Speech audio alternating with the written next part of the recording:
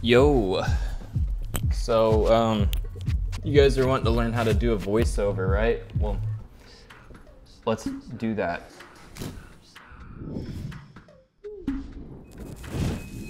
Let's just go up to the top here in Final Cut and type in voiceover. I bet you're gonna feel so silly because it was easy the whole time. What's my input mic? You can select anything you want.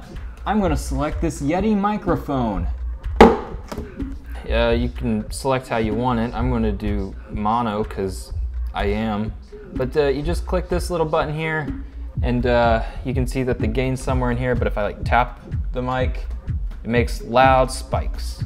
Loud spikes. But that's cool, we got the voiceover, and you just hit stop and then you zoom in and you realize your voice sounds terrible and you hate everything about yourself, so you pay someone on Fiverr to do all the voiceovers for you. And that's how you do a voiceover in Final Cut Pro. Have a great day.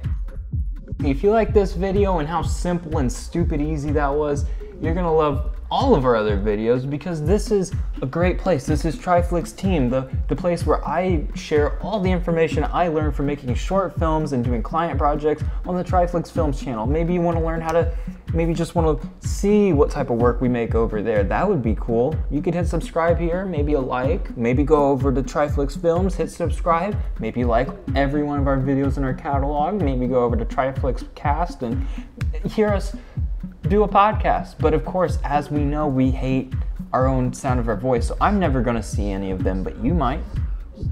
You might. And that'd be cool. I don't know where my face is supposed to be in these end cards. Is it done? Wherever. Click a thing. Have a great day. Peace.